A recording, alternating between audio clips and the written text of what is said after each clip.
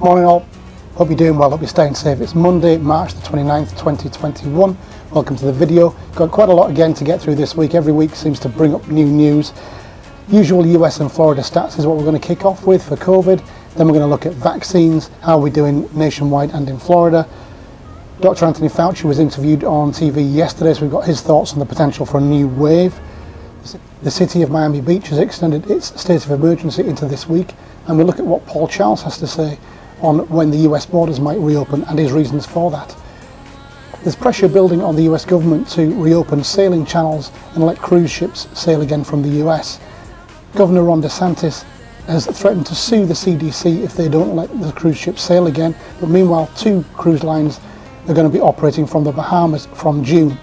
I've been looking at Virgin Atlantic's re-inaugural flight VS75 from Manchester to Orlando that gets away on May the 17th. I'm using that as a kind of barometer to see how many people are going to take that flight, whether that number is going up or down.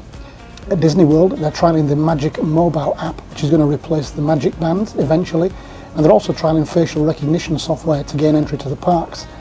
Disney's All-Star Movie Resort reopened finally last week after refurbishment, and we've got prices for the rooms as they stand now. At Universal Orlando, the new Universal store's taking shape at the bottom of City Walk, and the All Store has a change of name. Over at the Velocicoaster, things are progressing there as well. We're going to take a look at Disney World's park availability calendar for the rest of March, April, May, and into June, and a little bit of October. Things are starting to fill up there. And finally, we'll take a look at the weather. If you're new to the channel, please do give the video a like if you like it. We don't charge anything for this channel. There's no Patreon, there's no Super Sub, nothing like that. Everything's free for everybody, and nobody's going to miss out. Okay, let's crack on. New COVID cases in the US as of Saturday, 63,659. The US 7-day average was 61,377. Last week was 56,123. That's a 9% increase.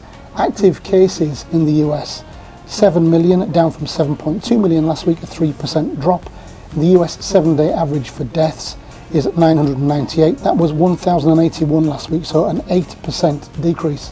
Into Florida, new cases there yesterday, 5,883. Florida 7-day average for new cases, 4,958. Last week was 4,465. That's an 11% increase. Active cases in Florida, 544,000. Last week, 620,000. That's a 12% decline. The Florida 7-day average for deaths, 63, that was 68 last week, a 7% drop.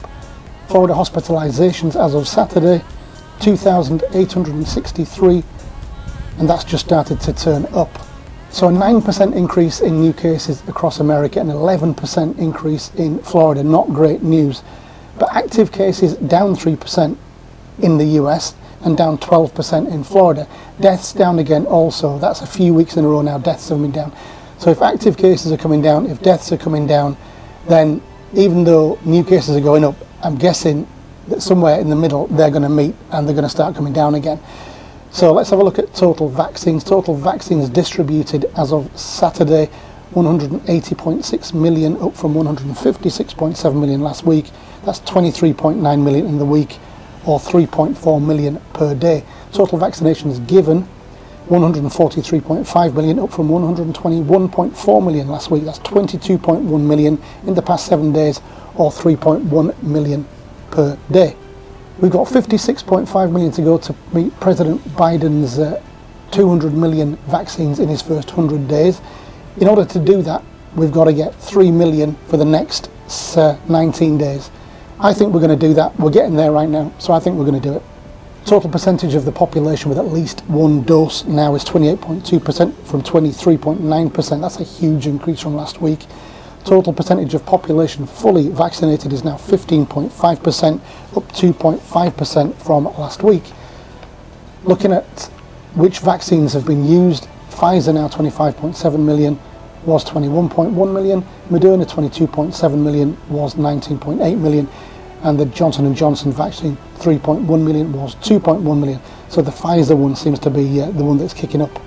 Florida has maintained its 25th place for percentage of people having had at least one dose of vaccine, but it's dropped from 23rd to 26th place for the percentage of people who are now fully vaccinated. In the graph of vaccinations by country, Israel seems to be topping out, UAE second, Chile third, UK fourth and the US fifth. Europe is still lagging quite a way behind and fell further behind this week.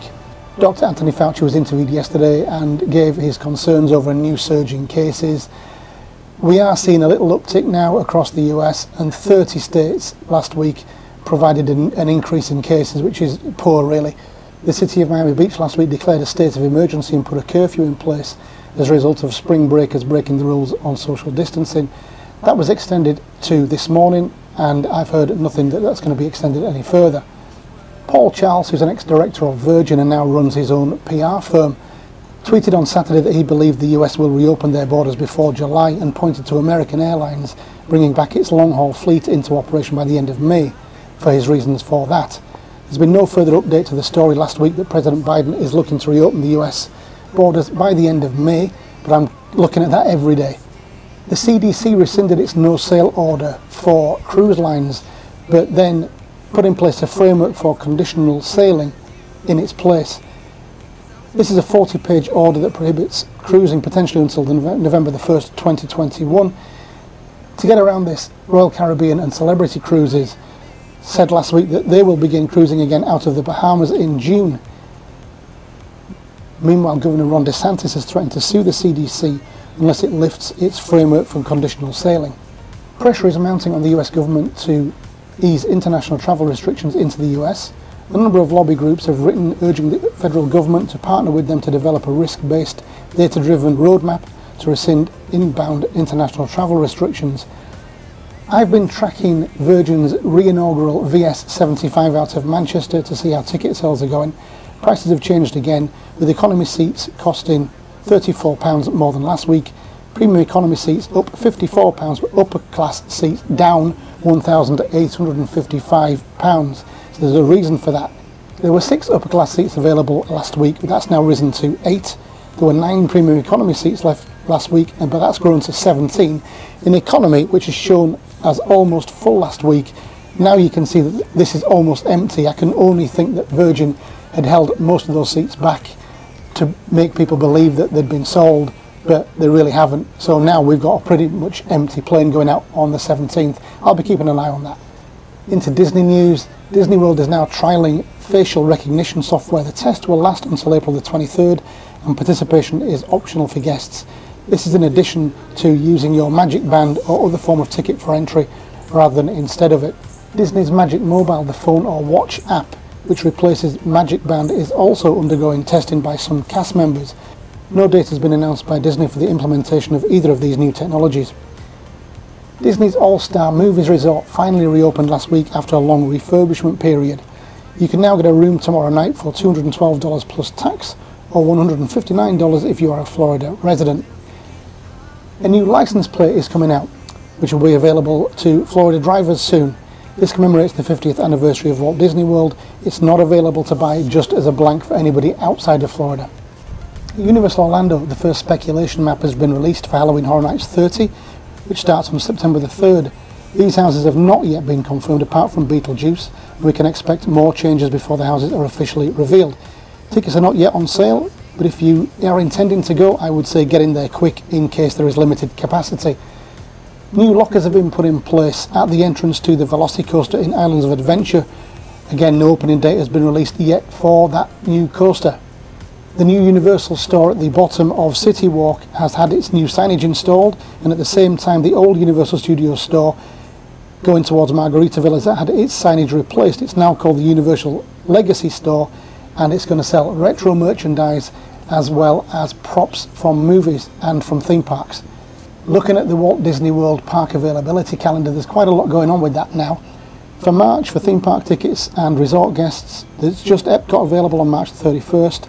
Annual pass holders have a little bit more availability. In April, for theme park tickets and resort guests, there is at least one park unavailable every day except for the 30th. Check on the app to make sure your park is available for the day you want to go. The alternative is to start in another park and hop to the one you want at 2 p.m. You will need the park hopper to avail yourself of that facility. Annual pass holders in April, there's a lot more green, but the weekends are filling up. For May, theme park ticket guests and resort guests won't be able to get into Hollywood studios on certain days, but other than that it's still looking good. Annual pass holders just have no Magic Kingdom availability on May the 1st. June is really starting to fill up in the first half of the month for theme park tickets and resort guests. Check availability for your park.